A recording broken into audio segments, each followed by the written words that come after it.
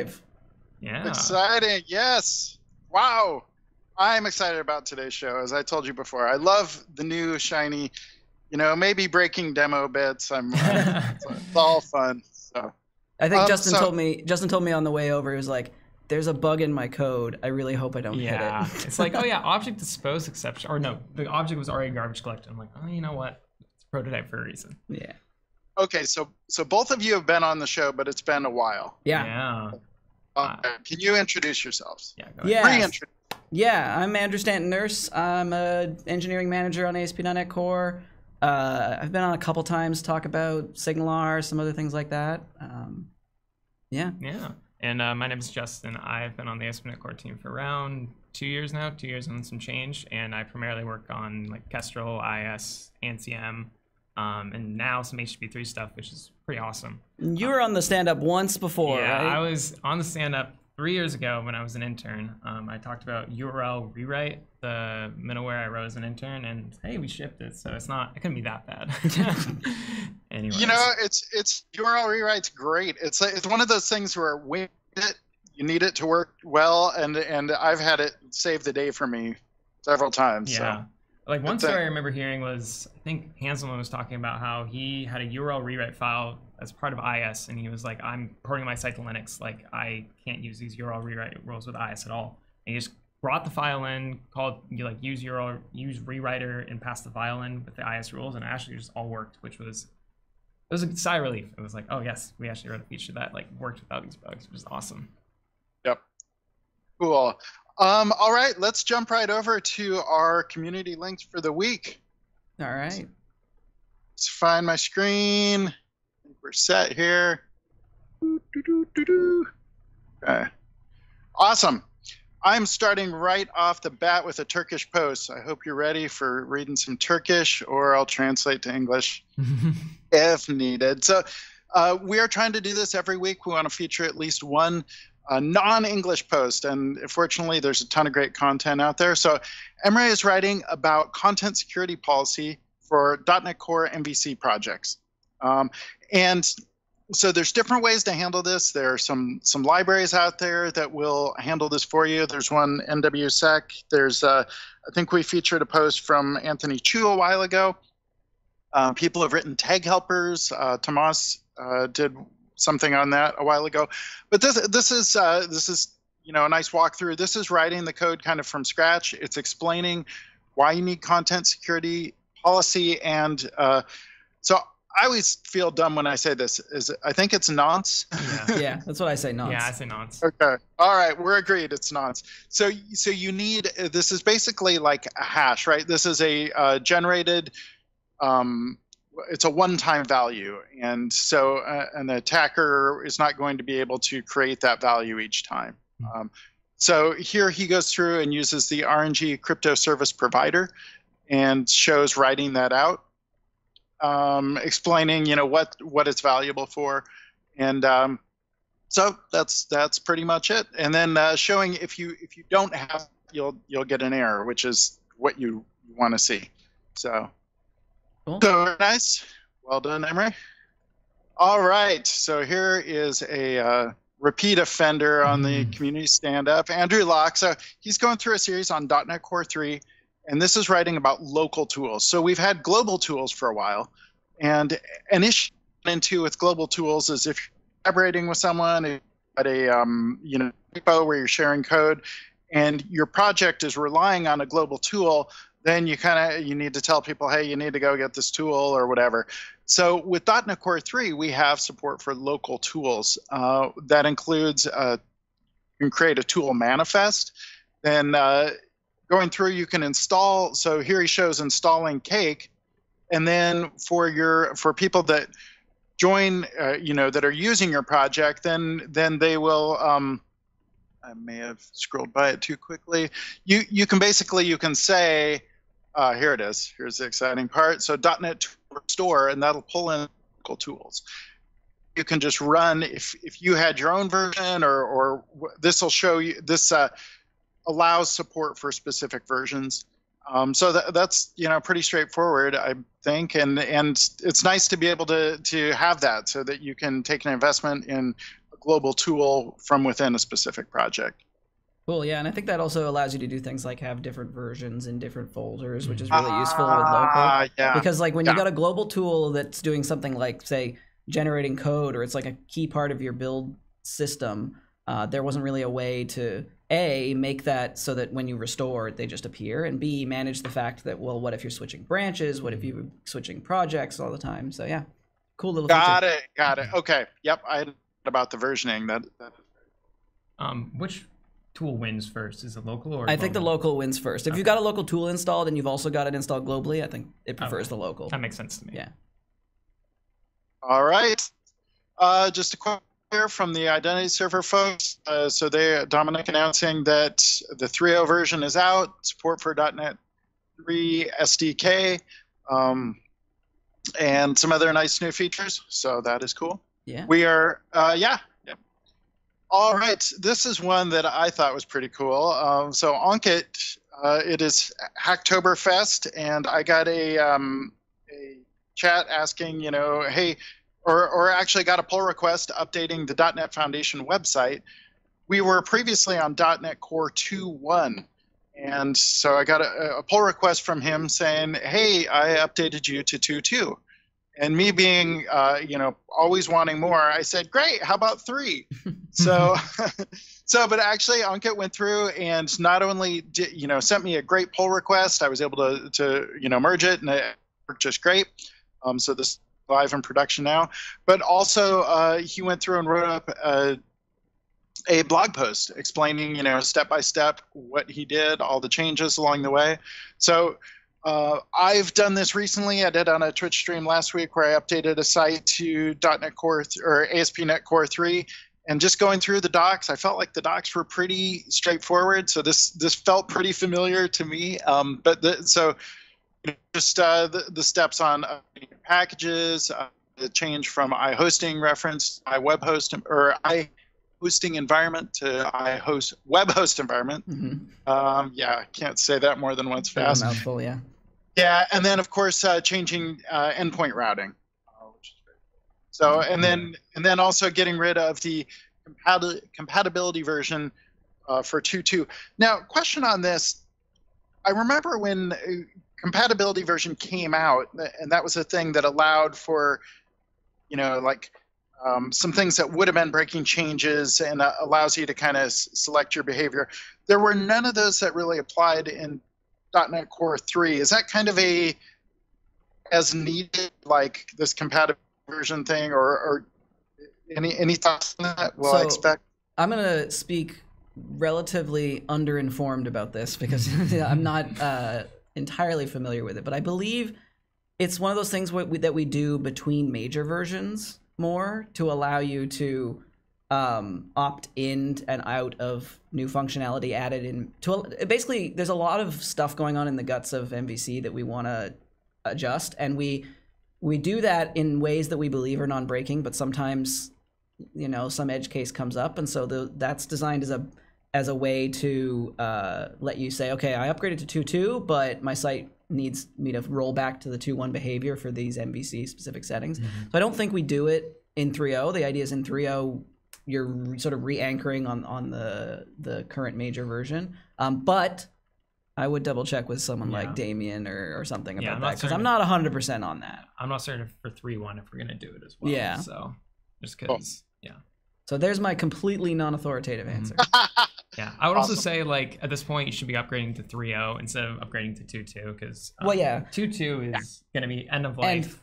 And 3.1 soon. Yeah. So, because that's going to be the LTS version, because 3.0 is not long-term support, but 3.1 is going to be the long-term support. The upgrade from 3.0 to 3.1 should be pretty mild. Nothing. Yeah. Hopefully nothing. If it's more than something, then we messed up probably. Yeah. No, it'll be a pretty smooth transition we're looking at there, because 3.1 is really about those kind of refinements to make it ready for 3 years of long-term support. Mm-hmm. Yep. All right. So this is nice. This is from Bradley. He's using SQL Mr. PWA build MS build task or package. So just a quick walkthrough. This is doing the PWA magic, creating a manifest JSON and service. So here he walks through. He's got a calculator application, setting it up with the things, like icons and cache, and actually pretty straightforward. There's not a huge amount of code in here. Some general kind of styling and stuff, but pretty quick walkthrough. So this is nice to see there. Cool. Yeah, something like Blazor makes sense. I think in a lot of cases to do a PWA. So yeah. All right. So this is. Let me see. Okay. So Cheng Hui.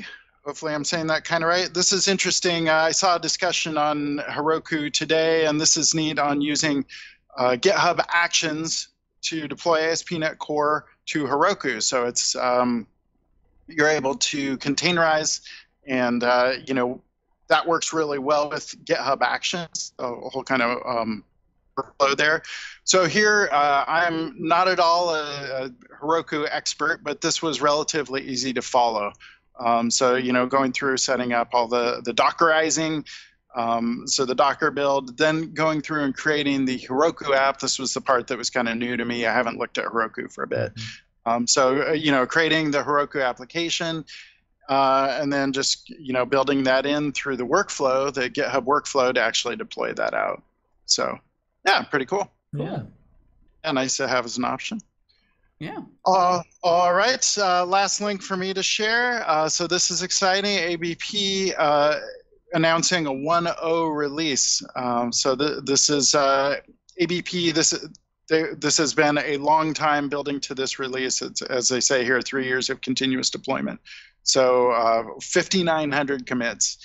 So there's a lot. This ABP project, we've featured them in the past before. There's a lot of stuff for all kinds of stuff, modularity, multi-tenancy, so a real kind of boilerplate sort of application.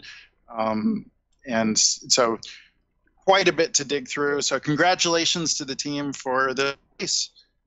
Big one.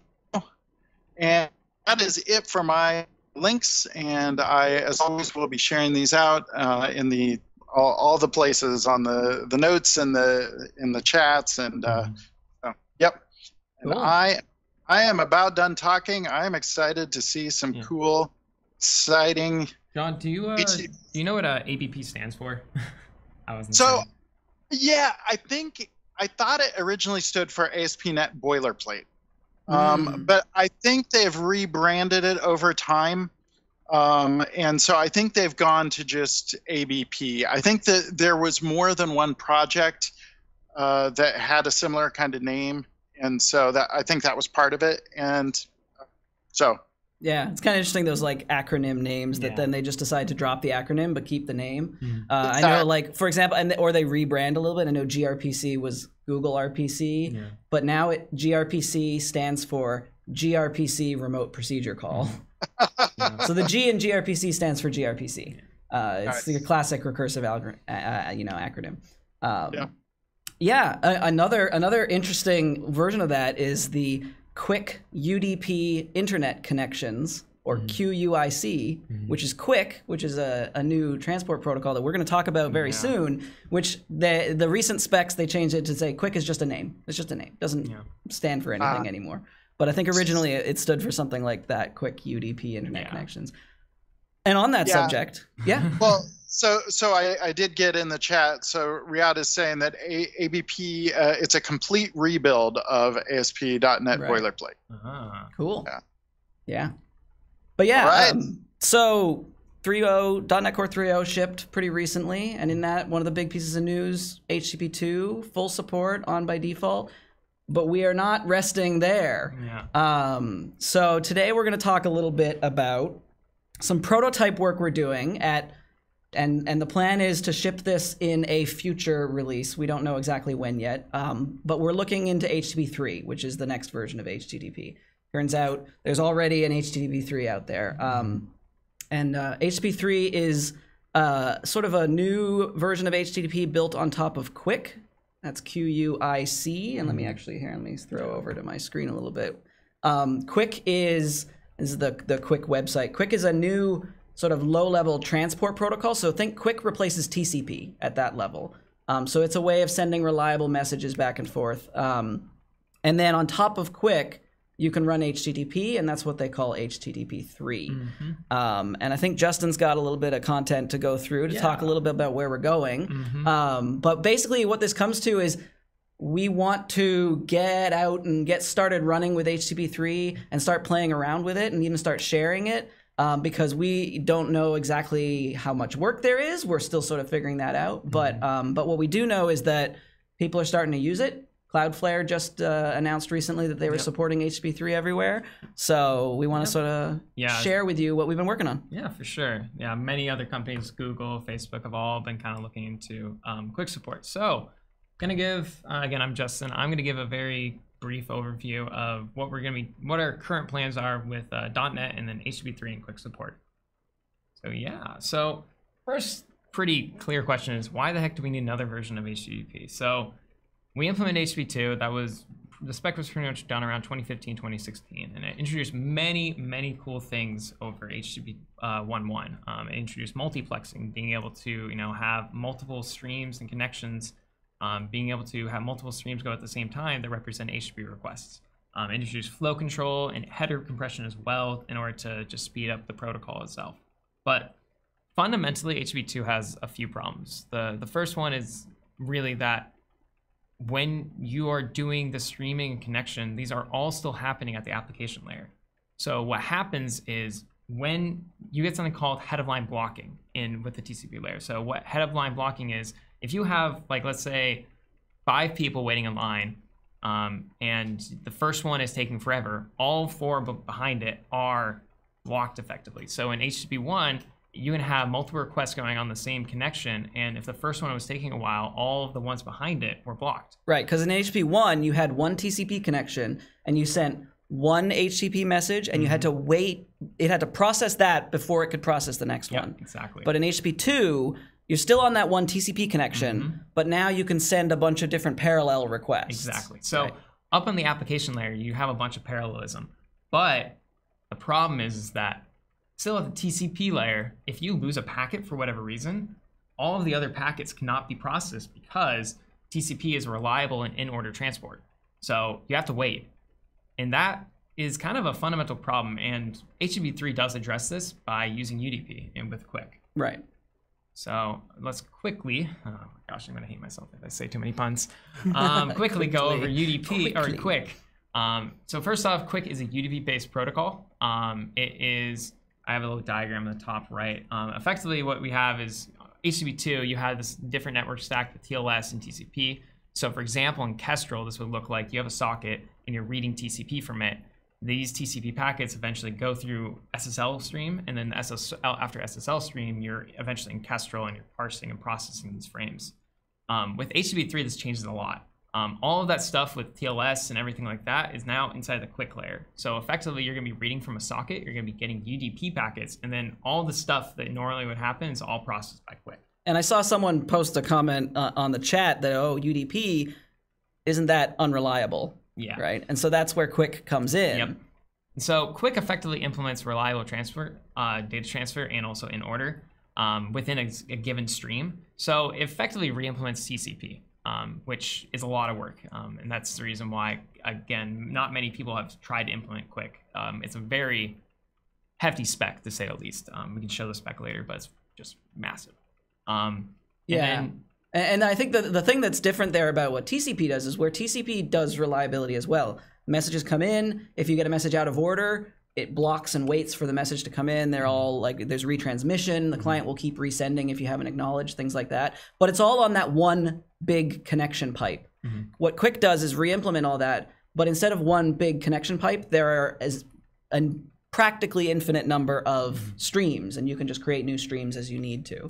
So even if you lose one packet for a given stream, all other streams can still be processed at the same time. That's the big thing. So if you do lose a packet for a given stream, that's individual stream will be blocked, but all of the other ones will be able to be processed at the same time. Yeah, it's also very analogous to what HTTP2 did with connections and streams. So HTTP2, you have these, like, you have an HTTP2 connection and you have streams on top of that. Effectively, the same thing happens in the QUIC layer. You have a QUIC connection, and then you have QUIC streams on top of that as well. QUIC also introduces some ideas of quicker round-trip times. So normally when you are negotiating or setting up a connection, you have a lot of like handshaking and a lot of back and forth between the client and the server. QUIC makes a couple things really quick with, God, I cannot. that pun is too easy. QUIC does a lot of things to improve this experience. I'm not quite sure how it happens at the protocol layer. Do you know? I mean, I have not read that protocol spec in depth either, but it's about reducing those round trip times for negotiation. Because in TCP and with TLS and all these, you got to do a TCP handshake and you got to do TLS negotiation to figure out like, okay, what certificate are we using, what keys are we using. QUIC does a lot to try and roll those all into one set of handshakes and also reduce the time it takes. And so with that, QUIC, one of the biggest appeals of it is the amount of time it takes to set up a secure connection. I remember seeing some data about it being a few orders of magnitude faster than setting up a normal TCP connection, which is nice. Another thing about QUIC, kind of implied by that, is that QUIC is always secure. TLS 1.3 is required by the spec. I'm not sure if technically TLS 1.3 is required, but I think there's a lot of stuff in TLS 1.3 that improves the connection negotiation speed. Again, I saw somewhere it may not be required, but like by the spec it is required. Yeah, so, you have to use at least TLS 1.3, and they reserve the right to change it in future versions and do all that kind of stuff. But yeah, that's just a general overview of QUIC. Cool. All right. Now, once you have QUIC, you can implement HTTP3. And effectively, it's just a brand new way of sending HTTP over the wire. It's a binary protocol just like HTTP2, but there's some small differences between how the frame types and the protocol and all that stuff that's fairly minor, but there's a lot of similarities between HTTP3 and HTTP2, but it also has some HTTP1 elements in there. It's just an interesting mix. Now that streams and connections are handled by the transport, you don't have to worry about flow control or handling stream IDs or anything in frames. It becomes a lot easier to implement at the application layer. So they basically they got to remove all that stuff from HTTP2 because QUIC has that now. Yeah, exactly. So it ends up being a lot more like you have a single request and you don't need to worry about a bunch of like multiplexing at all because all of that's handled at the QUIC layer, which is nice. One other thing that was really nice about HTTP2 is something called HPAC. Effectively, it's header compression. It allowed you to have like references to a static and dynamic table. It allowed you to compress your headers into really small values for common headers, and also like for if you have like a request and you want to be able to save headers on the server to be used within other requests, you can do that as well. It's like if you have to send the content type header, you're not sending those characters every time. You're sending like 42. Yeah, it's just a reference header number 42 is that. And so it ends up being really efficient with that. Yeah. There was a couple reasons why they needed to make a new one called QPAC instead of HPAC. They couldn't reuse it. I believe fundamentally is because with HTTP2, all of the headers were coming on the same connection. And so I think they didn't need to worry about like concurrent headers because now the headers are being sent on streams. That I think had to make a change to the protocol. Yeah, HTTP2 made a few concessions to the fact that like it allows you to interleave things so that what you can have data coming in from one big giant upload while other requests are going on, for example. But it made some limitations that certain things have to happen completely before any other request can be processed. And because QUIC is all about splitting that down to streams, letting you have a lot of different parallel streams. This multi-threaded TCP, I think, is one of the comments I saw in the chat. It's like it's an interesting like little way of looking at it.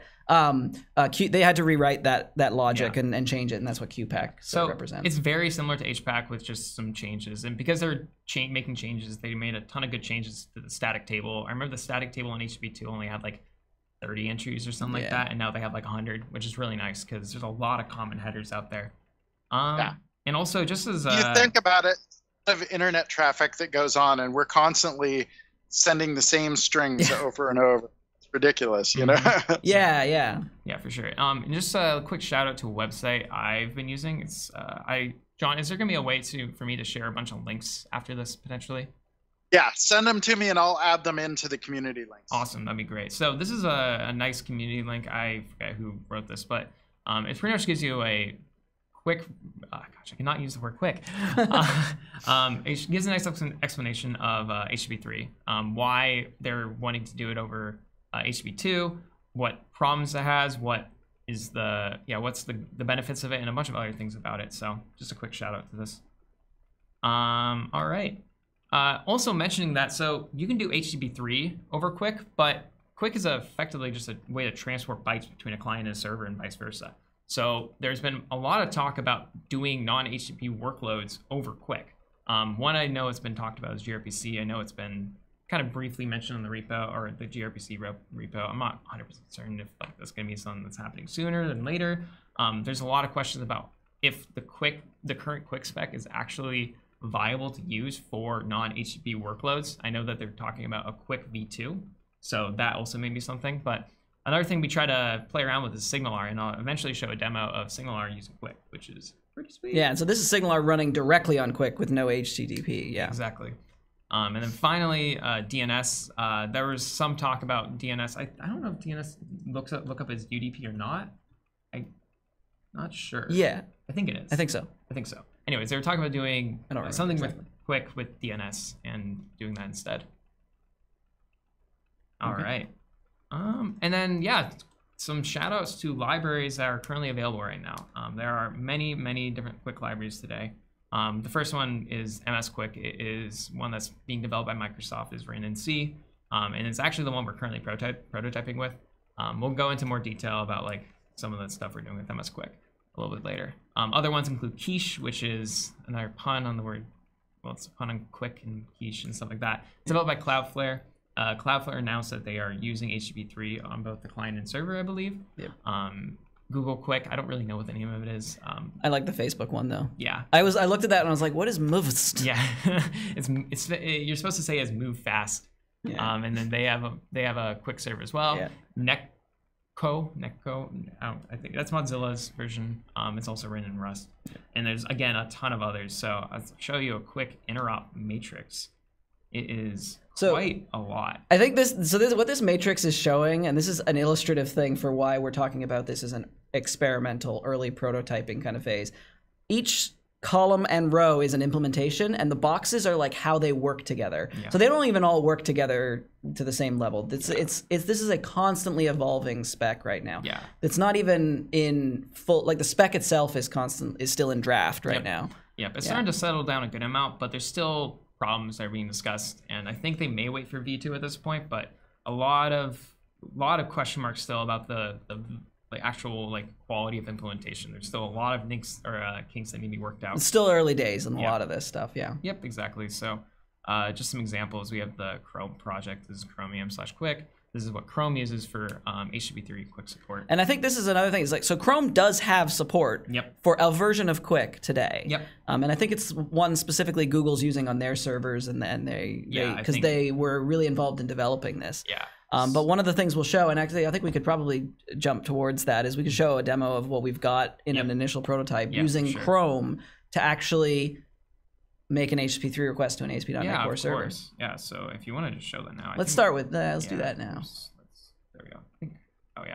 We'll just do it now. And then we'll talk a little bit about what we're going to do, what our thinking is right now. All right, so I could show the startup class. Let me see if I can find it. And then we'll have you zoom in a bit when you find the file you want. There we go.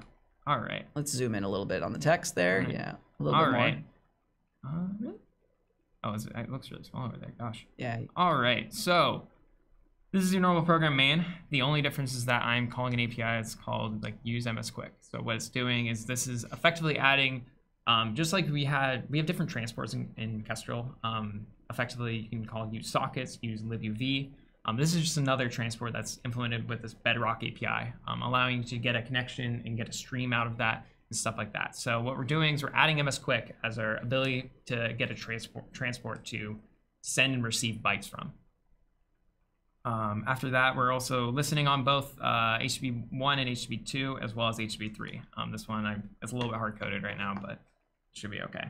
So now, if we Control F5 and run this sample, hopefully, when I refresh this page and this builds, we should be able to see HTTP3 working. Even though I definitely have a bug that I need to fix, but we won't talk about the bug. Hopefully, we won't hit the bug. Hopefully, we won't hit it.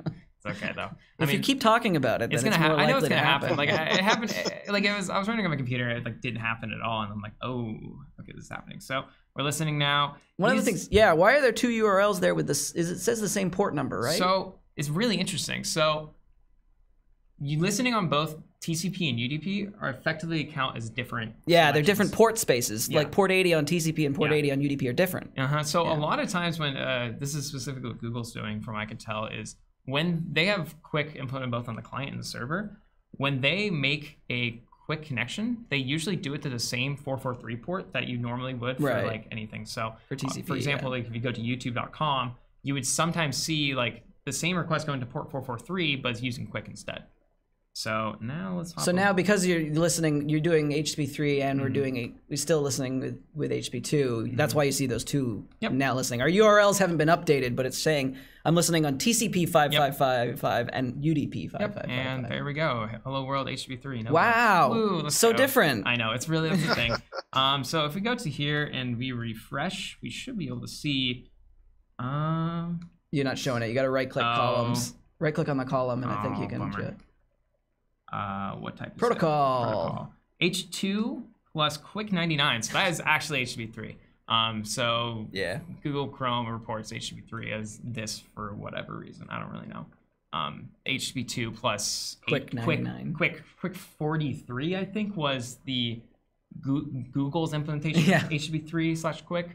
It's kind of weird. Yeah, so and this is exactly it. It doesn't say HTTP3 because even that's kind of a new idea, calling it HTTP3. For a while, it was just called HTTP on QUIC, and then they kind of decided, well, let's just call it HTTP3. Let's just make it the next version. Yep. So, do you want me to take a Wireshark trace of this? Nah, I think that's good. I think but we've got a bunch of one of the things I think we should talk about is, okay, so what does this mean for .NET Core? Because like that was a great demo. It's a bit hacked together. Like, what does this actually mean? And I think the thing to remember about supporting something like HTTP3 is there's a whole bunch of elements to it, right? There's getting it working in ASP.NET Core on Kestrel. There's does it work in IIS? Does it work in HTTP Sys? These are our other servers. There's does it work with HTTP Client? Like, can you make requests with HTTP Client? All of these things are on the table. They're things that we're looking at, we're starting to explore. I think long term, it is our goal to support these things in all of our places. What we're working on right now is we're playing around with prototyping HTTP3 in Kestrel. We're not going to try and implement QUIC because, as Justin sort of mentioned, you're trying to implement reliability on top of UDP. That basically means re-implementing TCP, and that's a hard problem. There's a reason why most operating systems do it for you. So for example, like some of the micros, like the team that's writing MS QUIC right now, it's like a team of 7 or 8 people, and they've been working on it for about 2.5 years. And like that's been solely their job. And like we have engineering resources, but implementing that is quite an ask, especially for the kind of turnaround we would like. Like if we were to implement QUIC within a year, it's very risky. A lot of work. Very security risky code. Right, because you're also re-implementing, like it uses a lot of the same TLS stuff that how HTTPS works, but you're having to re-implement it in a different way on top of QUIC. So there's security implications, all this stuff. So when Justin showed that code, you saw this use MS QUIC line. That's because what we're doing right now is prototyping with a library developed by Microsoft called MS QUIC. That library right now is not publicly released, but they're working on figuring that story out. What that library does is it lets us it handles the QUIC stuff for us. It lets us do, it handles those streams and stuff, and then all we have to build on top of that is the HTTP3 stuff. And that's sort of our approach right now. We're looking at that because that gives us that leg up. It means we don't have to start from ground zero. We can, build up from something that already kind of works. I remember Barry Dorrance walked up from the desk and he was like, "Justin, you are not implementing QUIC." It's like, you specifically. I don't trust you. Well, I mean, he doesn't trust. Even if we had like 10 devs developing it, like the benefits that we could potentially get of being able to write .NET code and then like having a little bit more performance context is kind of outweighed by the security implications and also the amount of time it takes. Yeah. So one of the things you are going to start to see in the next couple weeks is we're going to start checking in some of this code that implements HTTP3. So if you're following the ASP.NET Core repo, you're going to start seeing HTTP3 stuff come up. The context I want to set on this is It's still super experimental. Think Blazor way back in the early days. And not even that. Like, we don't even know exactly where we're going with this. Because like I said, the spec isn't even done. They're still discussing this. Yeah. But you'll start seeing that stuff. Because we're using this MS QUIC library, those HTTP3 bits we start checking in early on are not going to work right away because you're going to need that library. And we haven't figured out how we're going to deal with that right now. But long term, our plan is to produce some HTTP3 scenarios and get them out in a version of .NET Core that's full open source. Yep. You can contribute, you can build everything. You know, it follows our usual patterns. But right now, we're sort of in that early prototyping, and basically what it comes down to is Justin's tired of having a private fork of the code, and he wants to get it out of that private fork of the code. And we're tired of it too. It's only been going for a couple weeks, but like we want to make sure that.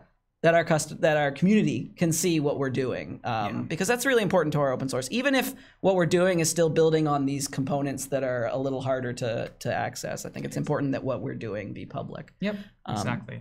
So John, I saw a bunch of good questions. Do you want to go through some of those? Yeah, and I've heard my I may be buffering a bit here, so feel free to jump in if I'm not. Do you have control of that screen at all? I do. Yeah, if you can scroll. I was thinking you can scroll. No, that's fine. Oh, I was trying to see. Well, I can't see half the good comments. That's the problem. I saw. Yeah, our chat window doesn't scroll as easily. Okay, so there's one from Michael Powell with architectural from connection-oriented to does that impact request response, sender, receiver, listener role kind of questions? The roles are very similar. Like, so it's still, QUIC is a connection-oriented protocol. It's the same. Just because it's implemented at the top of UDP, it's still connection-oriented. Because when you look at it, IP, which is what all of this is based on, is also not connection-based. It's just sending packets. And so QUIC is, you can think of QUIC as implementing TCP on top of UDP, but doing it in this like multi-stream way. So you still have a listener, and the listener accepts new connections. And you have connectors that, you have clients that connect to the listeners. There are some quirky things about QUIC, quirky QUIC, that like, QUIC supports a feature called connection migration, which is, so in a TCP connection, the connection is defined by the two IP addresses and ports on either side, right? The local address and the remote address, and you can't change that. So if you go in a tunnel and you lose your internet, your 3G connection, so you connect to the local Wi-Fi, that TCP connection is gone because you have a whole new IP address. You're a whole new thing. In QUIC, the connection is not coupled to a specific address. So you can actually migrate that connection so that when you go into that tunnel and you go on and you're on your bus with Wi-Fi or something and you connect to the Wi-Fi on the bus, your TCP connection, your QUIC connections are not dropped. They just continue as is. Yeah, and I remember seeing another question. It was about like, what are the big benefits of HTTP3? And so that was one of them. Right. Connection migration. The other one is connection establishment time. Like the time it takes to establish connection is, like, especially a secure connection, is significantly less. Also, this head of line blocking problem with TCP and being solved by UDP is like probably the biggest one, I would say. That's the one I like, if you're like reading like, oh, why are we getting rid of HTTP? That's probably the biggest reason. And then, yeah, after that, like, it probably is going to be more performant. That's probably the biggest question that like is on people's minds. One of the interesting things you get out of moving to UDP as a base, and this can be good and this can be bad, it's just different. Is the way to look at it, is today, TCP is implemented entirely in the operating system kernel, right? It does all the work and sends you the data. UDP is as well, but UDP is pretty simple. Like, that's very low logic. But TCP has buffering and flow control and all this stuff, and you can't touch that code in the kernel because it's highly got to be highly compatible and all these things.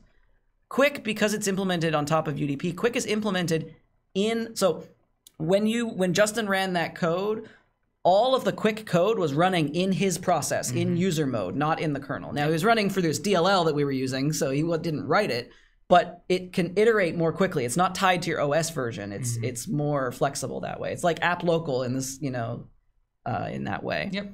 Yeah. All right. I've seen a couple questions and on a similar theme, which is around platform support. Yeah. So first off, the question is, since this is built on MS QUIC, does that mean Windows only? Well, there's a good reason it's called MS QUIC and not something like WinQuick. Our understanding is the plan is to take that cross-platform. So the thing I want to put out clearly is that we are committed to building a cross-platform QUIC implementate, like QUIC support in HTTP3. We're still looking exactly what that means and how that works. We're working with the MS QUIC team to help them sort of understand what we need and what we can do. But they plan to be cross-platform as well. So. And the thing that, like, I just want to remind our customers is, like, fundamentally, like, if we can't deliver on the fact that if MS QUIC decides only to run on Windows, for example, like, we will pivot and find a new QUIC library to use instead. Yeah. Like, we're trying to promise everybody that we're gonna deliver a cross-platform, like, great experience with HTTP3, and until we get to that point, we're not gonna ship it really, and at that point, like, we're gonna make sure it's cross-platform. So if MS QUIC only runs on Windows, which from what I could tell, it's not, it's gonna run on a bunch of other platforms. We should be in a good spot, but again, that's very important to us. Yeah. All right. I think this is. Oops. You mind switching back to my computer? Yes. If I remember which HDMI it is. Let's try this one. Yeah. All right. And this is, I kind of went over this. This is generally just like, we have Bedrock in Kestrel, so we're gonna develop a package. It's called like Microsoft ASP.NET Connections.QUIC. Whatever, doesn't really matter. That's gonna be our Bedrock component that allows us to get something called a connection context, I would say. Connection context represents pretty much just an input and output for your connection. So, and like the other transports we have right now that are like this, instead of transports.QUIC, we've also got transports.sockets, transports.libuv. These are the things that implement the raw bytes going back and forth on the wire. Yep. It's a little bit interesting with QUIC because most of the work you want to do are actually on streams. The connection is just kind of like a facade. Right. You can't send data on the stream, right? You have to create, or on the connection. You can't send data on the connection. You have to create a stream to do it. Yeah. So we may need to work with Bedrock in order to figure out the right level of abstraction because we really haven't had this like multiplex, like we want streams instead of connections kind of idea. So we just need to figure out those problems. And then I just mentioned quickly that we have Microsoft ASP.NET Core Kestrel. That's going to be implementing HTTP3. And then, you know, we'll see what we do with other things like SignalR or gRPC. We don't really know yet, but I'm going to show you a quick a demo about SignalR using QUIC. Now let's see if this actually works, because that is something I have. So and so Dave, while you set this up, so like David, I remember, I don't know if he showed it on a stand-up, but he's definitely talked about it before. A while ago, he liked to show this sample of SignalR running directly over a raw TCP connection.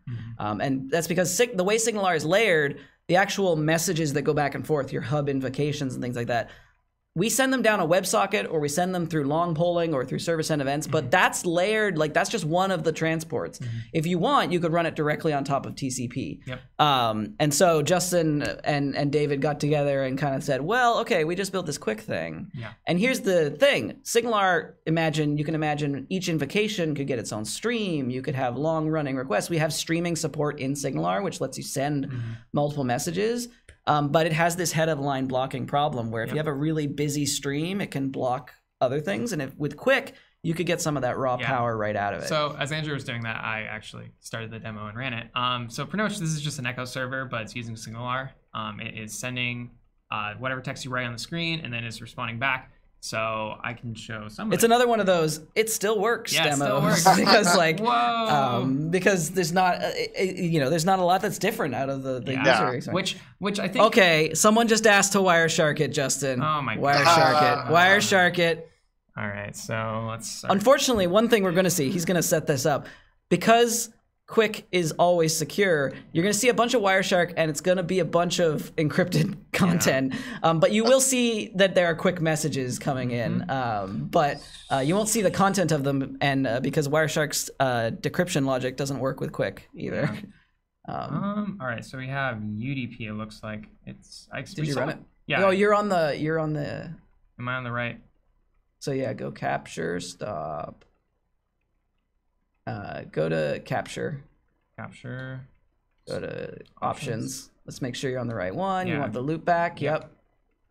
Yeah, it's coming out as UDP. It was coming out as QUIC earlier. I downloaded a new version of Wireshark, so maybe that affected it. But these are these are showing UDP packets. They should be QUIC though. Start the capture again and run the demo real quick. Yeah, sure. Saving and then stop and let's restart the processes just to make sure. Let's start this again. Start up the sample, the client. You started the server?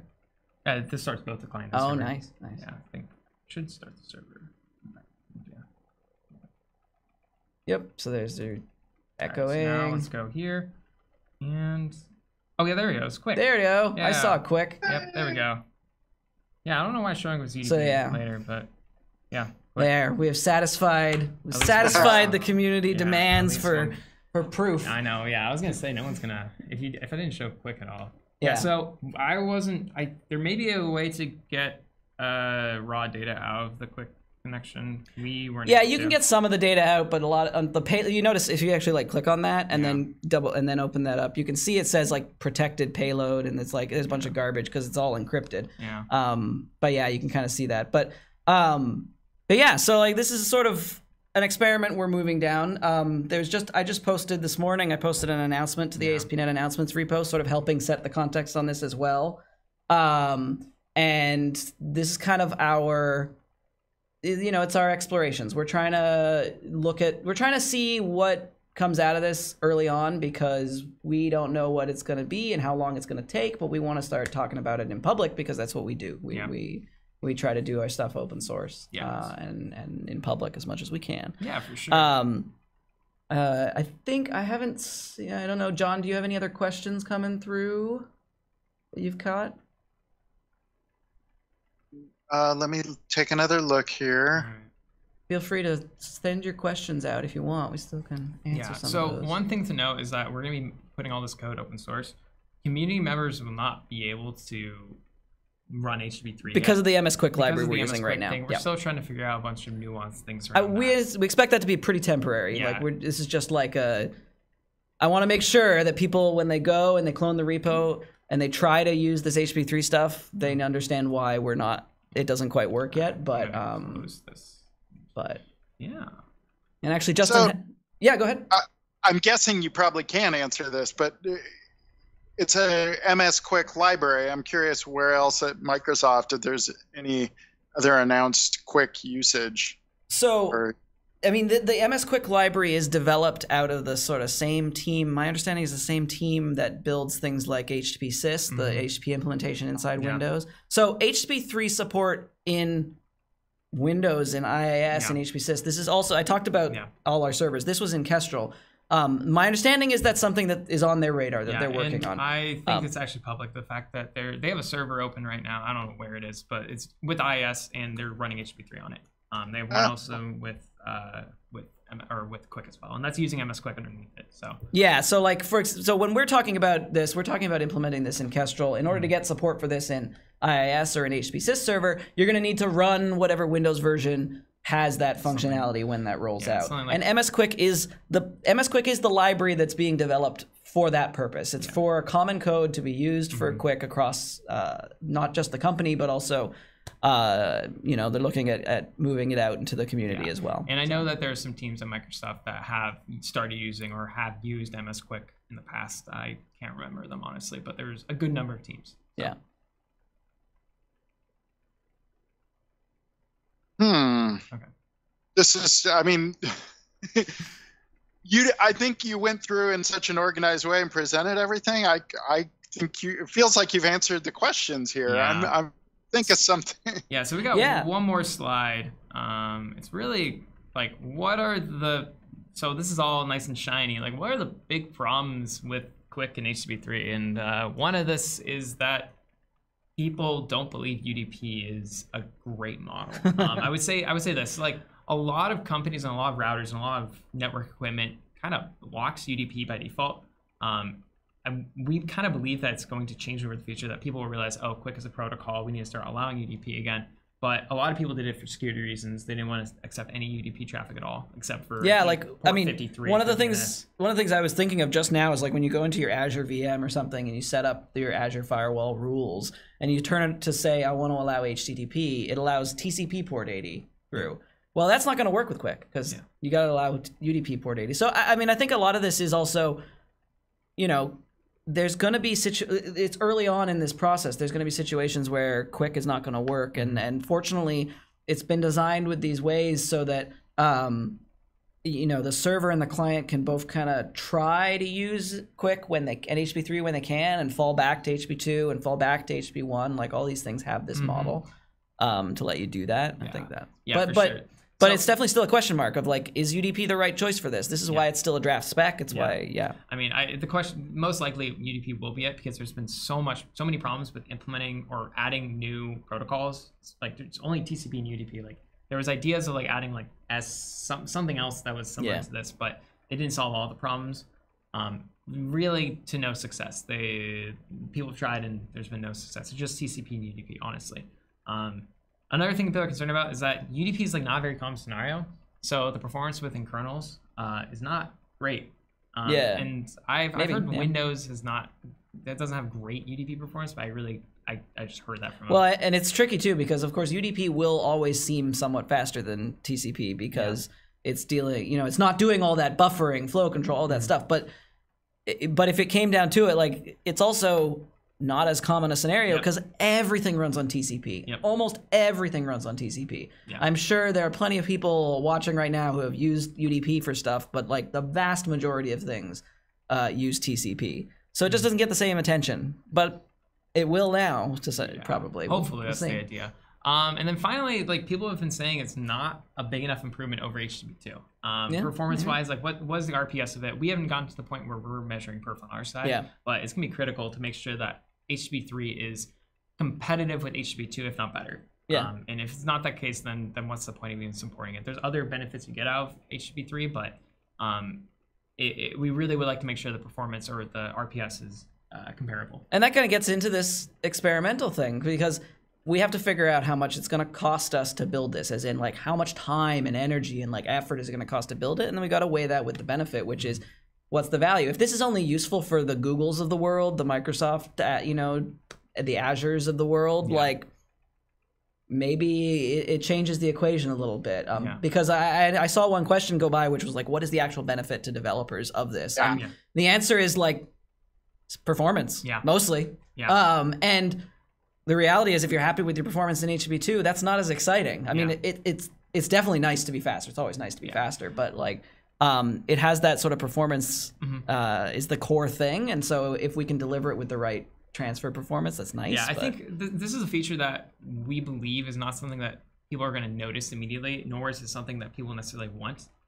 But down the line, we believe is going to be really beneficial to anyone who's hosting a website. I mean, and it's a lot like HTTP2. Like HTTP2 adds some little bits of functionality. You've got push promises, which most servers don't even really implement fully, and you've got some things, but like the major benefit is it's a performance thing, and you just throw a switch to say, well, turn HTTP2 on as well, and hopefully some people get faster connections. Exactly.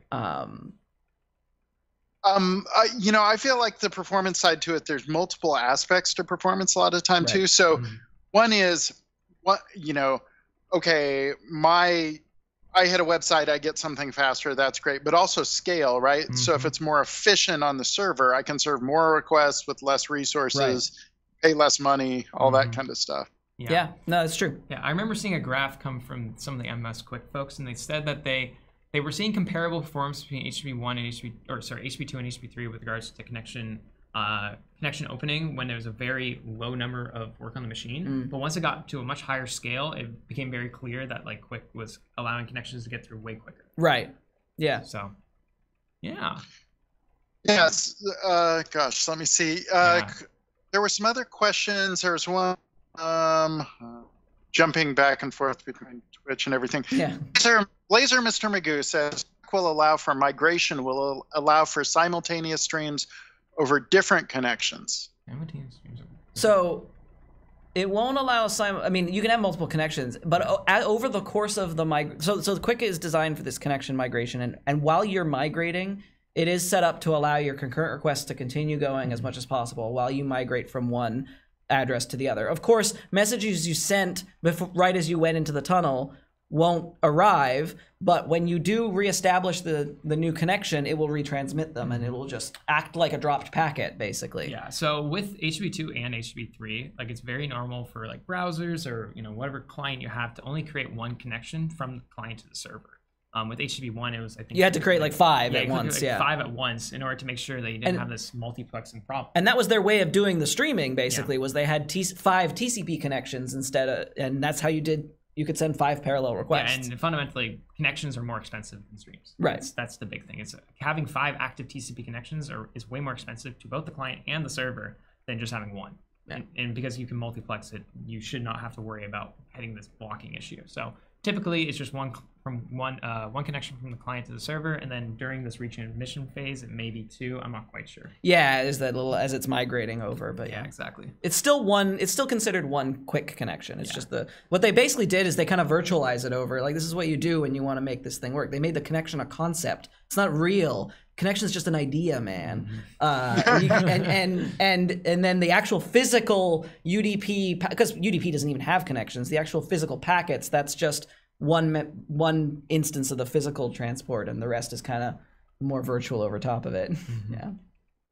Question from John. So, will HTTP 1.1 and 2.0 connections be slower if we're defaulting or trying HTTP 3 first? No, so the migration isn't based on, the migration is based on, like, you do HTTP 1 or HTTP 2. So, like, I mean, we could talk a little bit about, like, what's the pattern. So let's imagine you're a browser. Just pretend that you're a browser for a second. Probably Chromium, because everything's Chromium now. The first thing you'll do is you'll open a TCP connection to port 80, and you'll say, you'll do, because the user put HTTPS in their address bar, because everybody should put HTTPS in their address bar. It'll do the TLS handshake. So and part of TLS is this new extension called ALPN, Application Protocol Negotiation, Application Layer Protocol Negotiation. And basically, it's a way of during TLS negotiation, you say, I want to talk HTTP 2 or I want to talk HTTP 1. And that is the part where you decide whether you're doing HTTP 1 or HTTP 2. Great. Okay, so that's what happens today when you connect to websites that support HTTP 2. Cool. Obviously, that doesn't work for UDP because it's a whole different kind of thing. But you now make your first request and you say, okay, get me to the main page. And in the response that comes back from the server, there's basically a header. And the header says, by the way, here's your data, but by the way, I support HTTP 3, and here's where I support it. And you can trust this data that I'm telling you for X seconds. Like, it's a caching thing. So you say, hey, by the way, I support HTTP 3. It's on port 80, and cache that for a year or something. Yeah, exactly. And then the browser will cache it, and the next time you connect to that URL, it will say, well, I don't even need to do the TCP connection. I'll go straight to the UDP connection. So they have I think this is a good observation that, like, well, if I'm going to try QUIC first, that's going to be annoying. Well, okay, that's why you do this kind of light up. You upgrade. You upgrade your way forward into the new ways. And I also believe that sometimes Chrome makes multiple requests in parallel. Parallel. So if it has knowledge that there is a QUIC endpoint, it still will try to do both a TCP and a UDP one and see which one comes back first. Because if it ends up being that the QUIC one is slower for whatever reason, who knows? Maybe there's and that's the other thing is because it's TCP and UDP are often very like separated systems in the operating system and in sockets. You can just sort of like try both.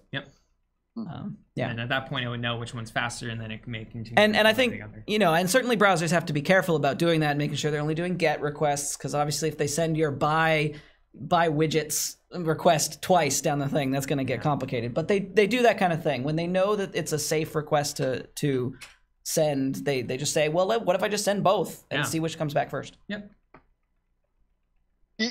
People are just speculating about different things that you could do. Like, could you load part of the page and then load more on scroll? I mean, you can just do that with different, like, I mean, it's kind of just a web tactic in general. So, they had the whole, like the classic demo with HTTP 2 is like you have a big photo and you split the photo up into like 16 pieces, like 4x4 grid, and then you show like loading with HTTP 1, it's super slow, and then with HTTP 2, it's really quick because everything goes at the same time. I think the same thing can apply to different parts of your web page. Like if you want to load like content at the bottom of the page, you can just wait to do it until. I think it's more of a client side like decision to do anyway. So and I think this is the thing about when we talk about performance on the client side, HTTP 2 and HTTP 3. The biggest thing I think the bigger thing it does over, like, if you think about performance as just how fast can the bytes get down to my client, then it could be a toss up depending on how well it's designed. But with HTTP 1, if you request that web page and it has to download 20 different images, 50 JavaScript components and a bunch of CSS, and you haven't minified, you haven't done all that stuff because you don't care. Like, this is what we did in HTTP1. We minified and we merged and we brought it down to 1. In HTTP2, and even more so in HTTP3, because of the parallelism that's there, even though it may not be faster to get each one of those requests completed, they're all happening at once.